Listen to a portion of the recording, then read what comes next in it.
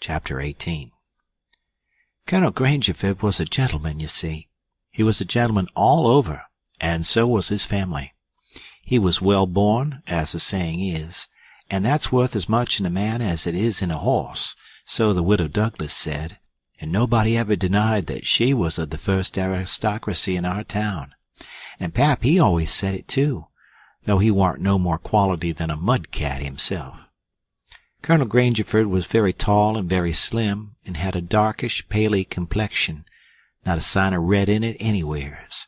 He was clean-shaved every morning all over his thin face, and he had the thinnest kind of lips, and the thinnest kind of nostrils, and a high nose, and heavy eyebrows, and the blackest kind of eyes, sunk so deep back that they seemed like they was looking out of caverns at you, as you may say.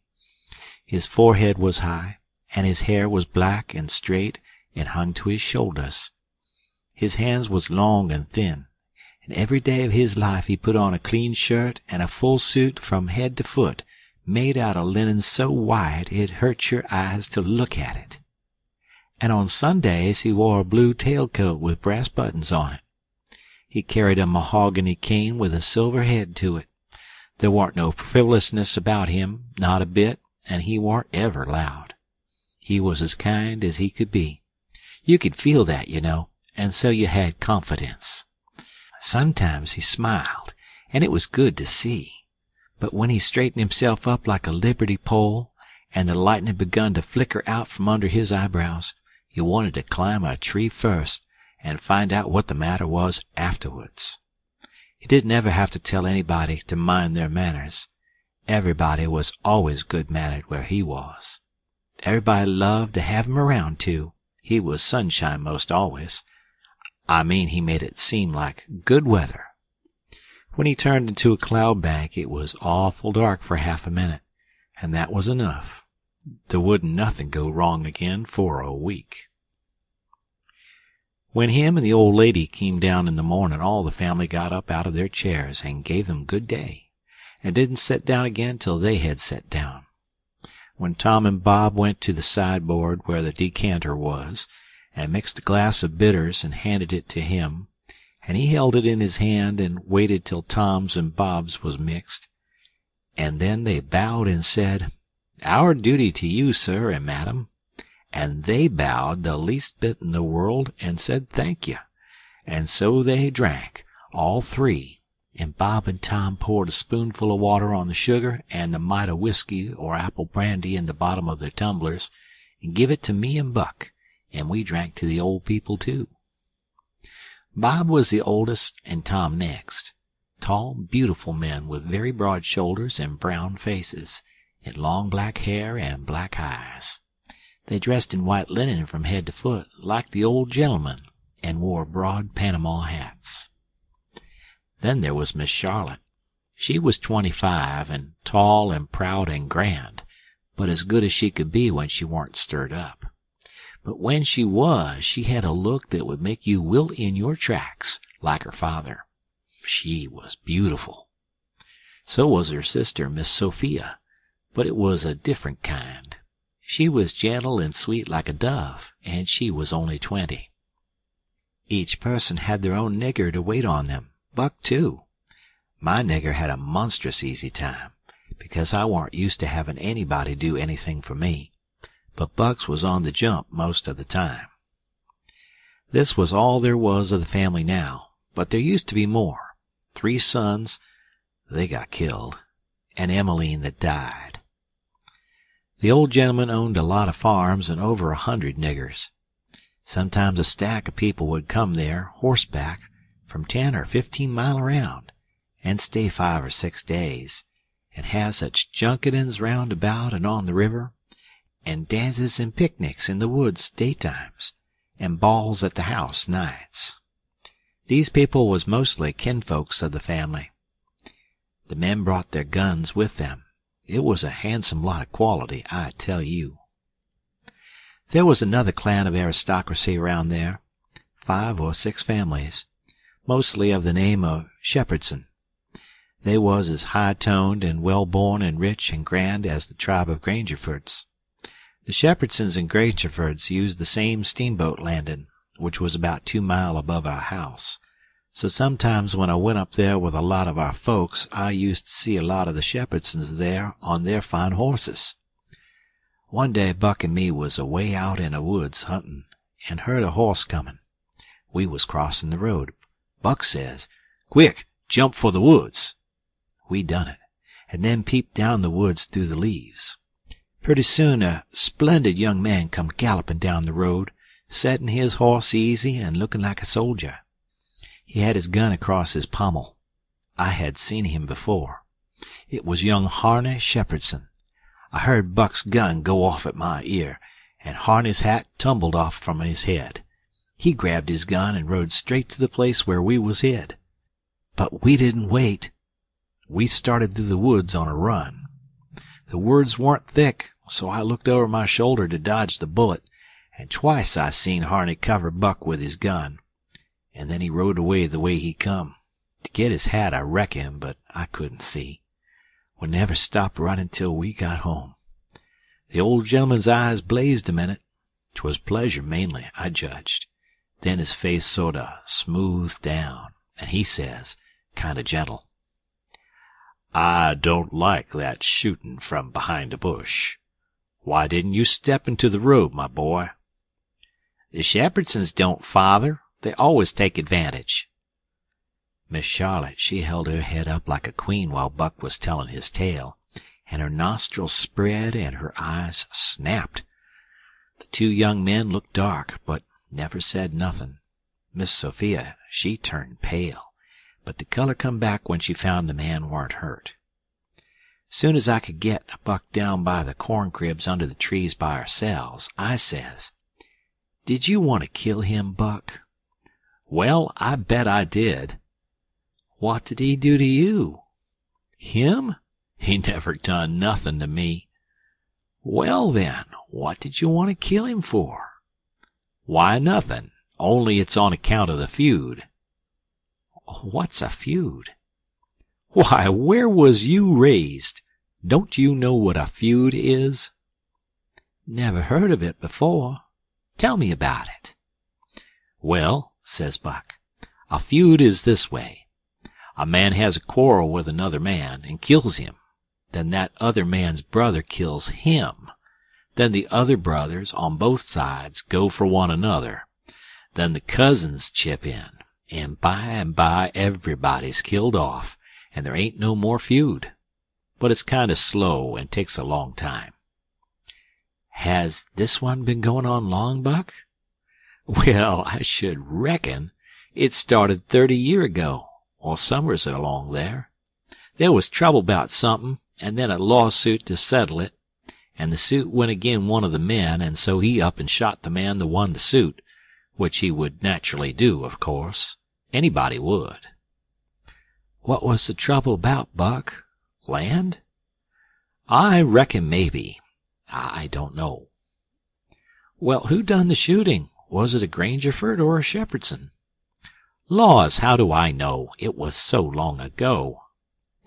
"Don't anybody know?" "Oh, yes, Pa knows, I reckon, and some of the other old people, but they don't know now what the row was about in the first place." "Has there been many killed, Buck?" "Yes, right smart chance of funerals, but they don't always kill. Paul's got a few buckshot in him, but he don't mind it 'cause he don't weigh much. Anyway, Bob's been carved up some with a bowie, and Tom's been hurt once or twice." "Has anybody been killed this year, Buck?" "Yes, we got one, and they got one.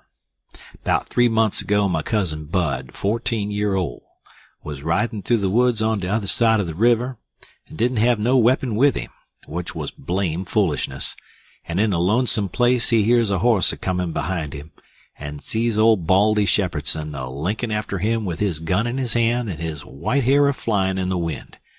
And 'stead of jumpin' off and taking to the brush, Bud 'lowed he could outrun him. So they had it nip and tug for 5 mile or more, the old man a-gainin' all the time. So at last Bud seen it warn't any use, so he stopped and faced around so as to have the bullet holes in front, you know. The old man he rode up and shot him down. But he didn't get much chance to enjoy his luck, for inside of a week our folks laid him out."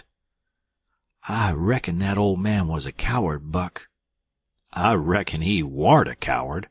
Not by blame sight. There ain't a coward amongst them Shepherdsons, not a one. And there ain't no cowards amongst the Grangerfords either.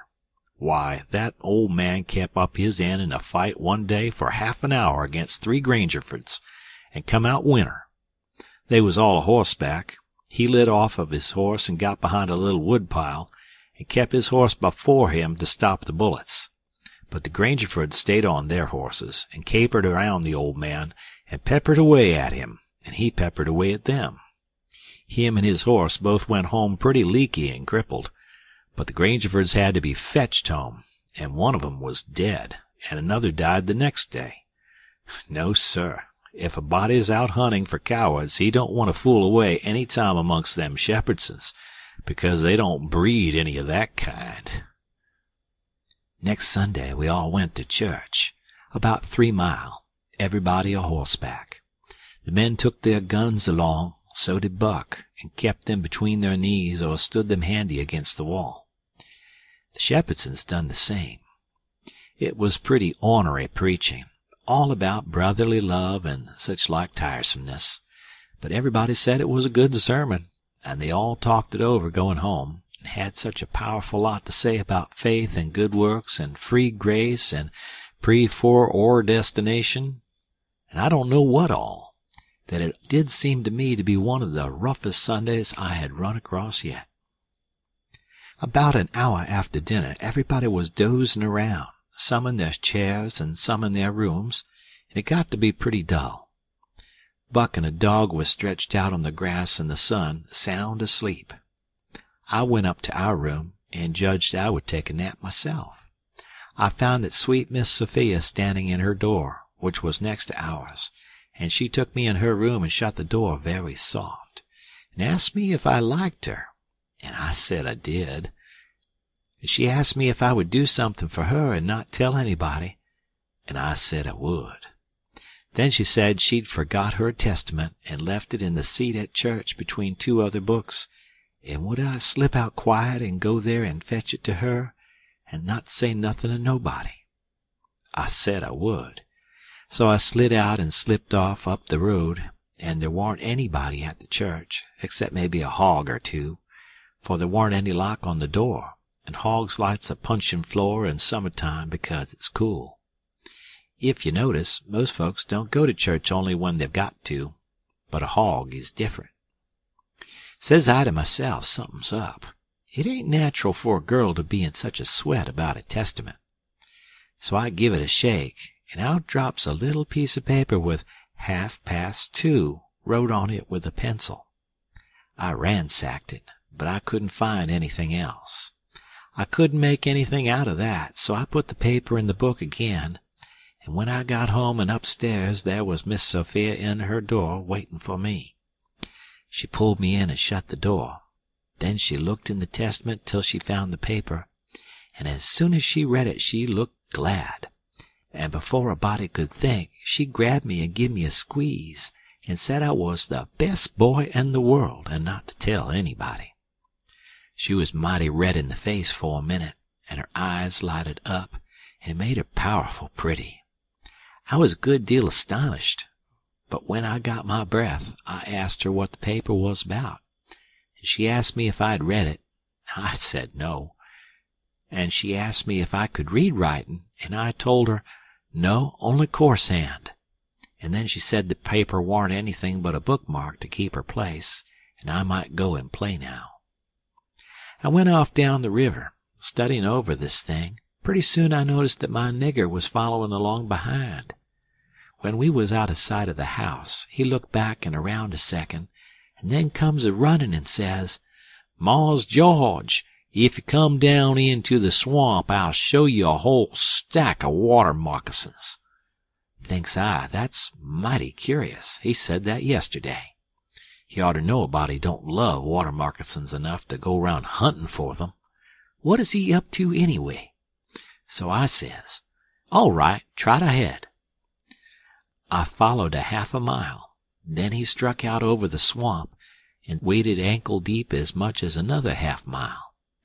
We come to a little flat piece of land which was dry and very thick with trees and bushes and vines, and he says, "You shove right in dere just a few steps, Mars George.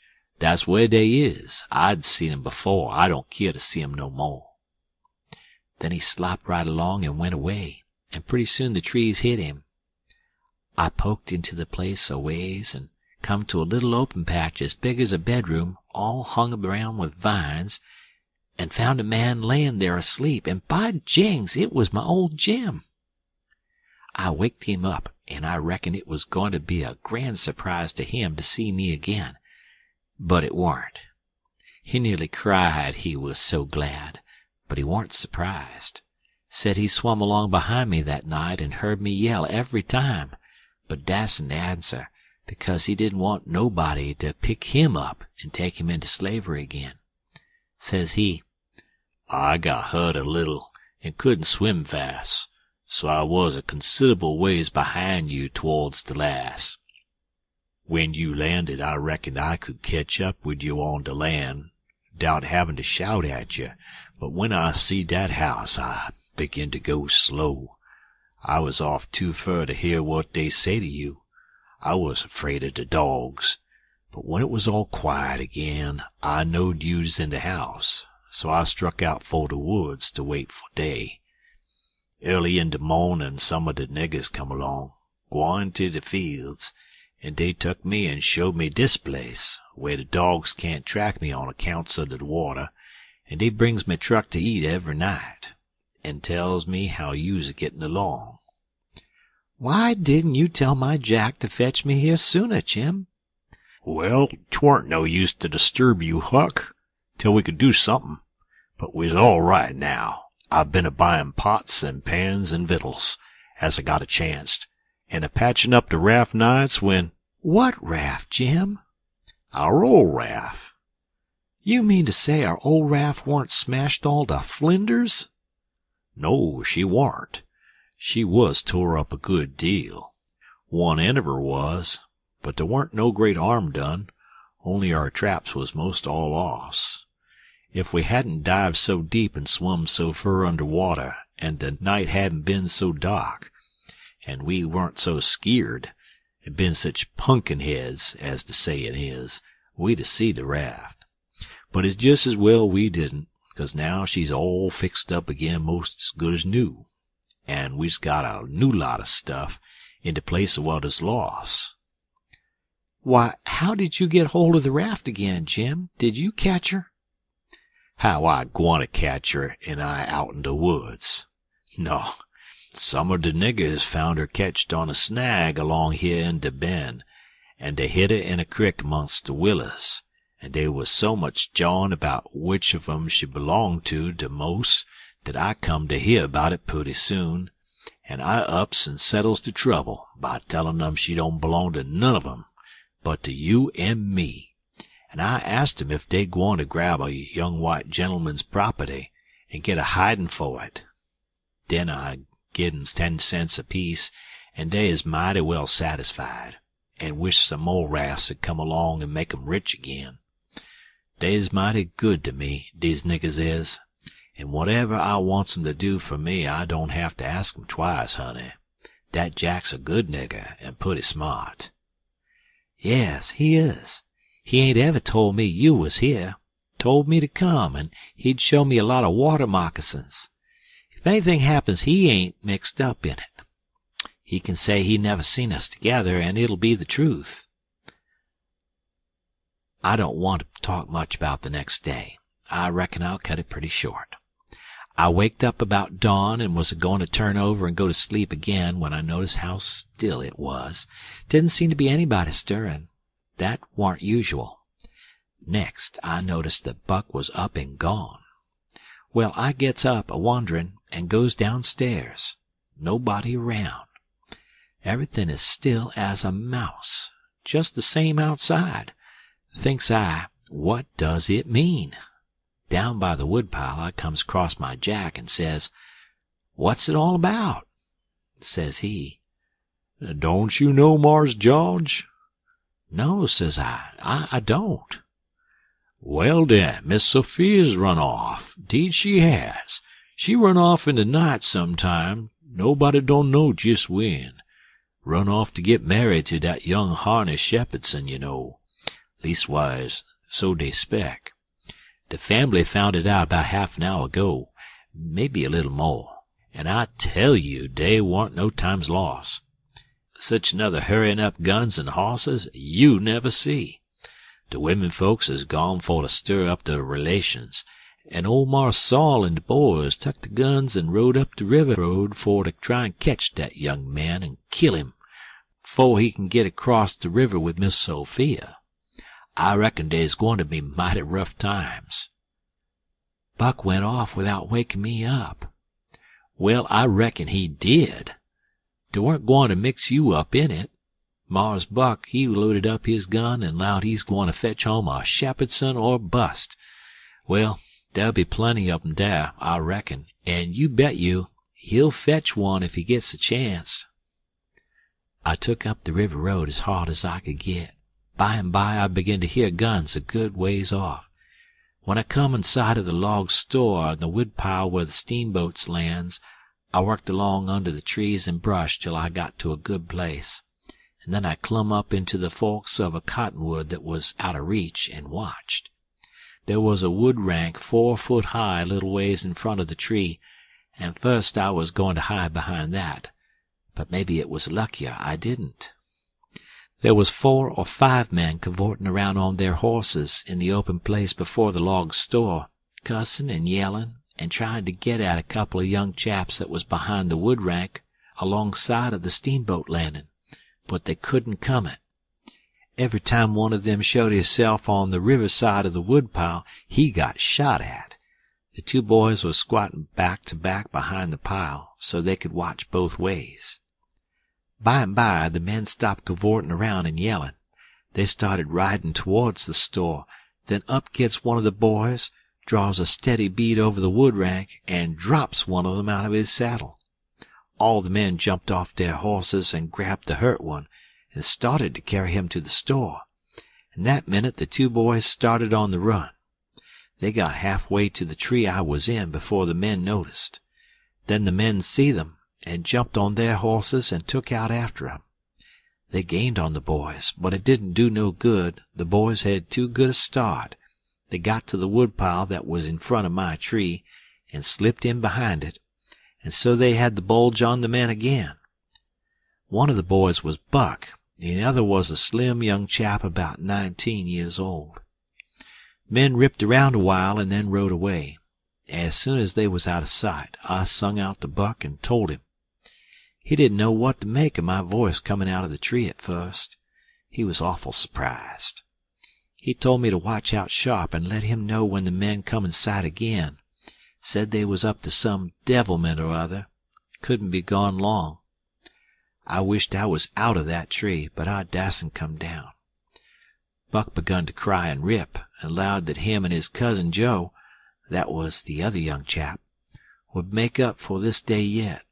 He said his father and his 2 brothers was killed, and 2 or 3 of the enemy. Said the Shepherdsons laid for them in ambush. Buck said his father and brothers ought to have waited for their relations. The Shepherdsons was too strong for them. I asked him what was become of young Harney and Miss Sophia. He said they got across the river and was safe. I was glad of that. But the way Buck did take on, because he didn't manage to kill Harney that day he shot at him, I ain't ever heard anything like it. All of a sudden, bang, bang, bang, goes 3 or 4 guns. The men had slipped around through the woods and come in from behind without their horses. The boys jumped for the river, both of them hurt, and as they swum down the current, the men run along the bank, shooting at them and singing out, "Kill them! Kill them!" It made me so sick I most fell out of the tree. I ain't a-going to tell all that happened. It would make me sick again if I was to do that. I wished I hadn't ever come ashore that night to see such things. I ain't ever going to get shut of them. Lots of times I dream about them. I stayed in the tree till it begun to get dark, afraid to come down.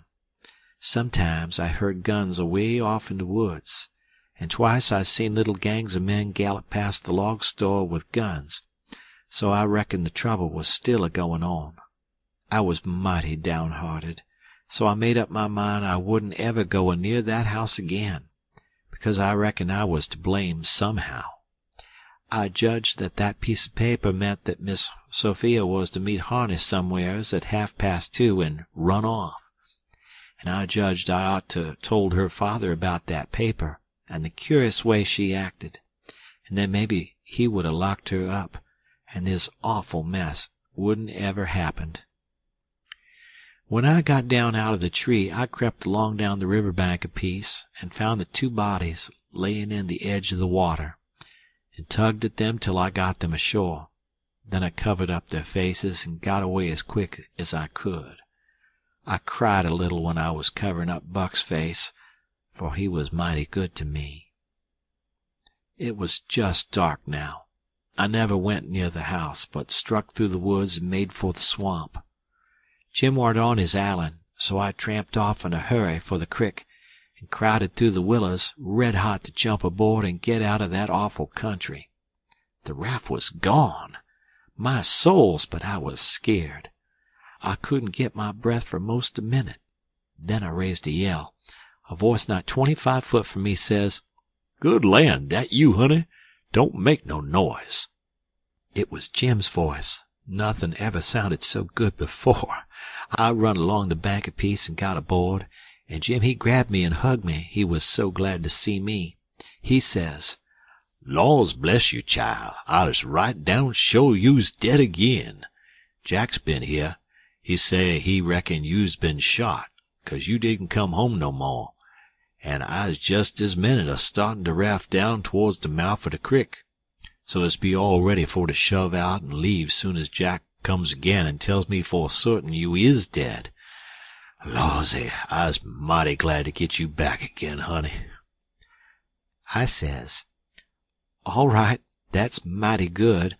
They won't find me, and they'll think I've been killed and floated down the river.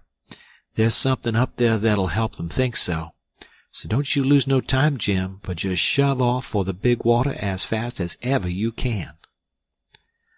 I never felt easy till the raft was 2 miles below there and out in the middle of the Mississippi. Then we hung up our signal lantern and judged that we was free and safe once more. I hadn't had a bite to eat since yesterday, so Jim he got out some corn dodgers and buttermilk, and pork and cabbage and greens. There ain't nothing in the world so good when it's cooked right. And whilst I eat my supper we talked and had a good time. I was powerful glad to get away from the feuds, and so was Jim to get away from the swamp. We said there warn't no home like a raft after all. Other places do seem so cramped up and smothery, but a raft don't. You feel mighty free and easy and comfortable on a raft. End of chapter.